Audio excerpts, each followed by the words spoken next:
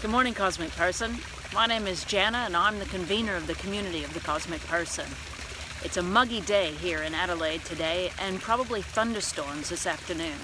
I hope it's nice where you are. Our cosmic quote for today comes from Journey of the Universe, Brian Swimme and Mary Evelyn Tucker.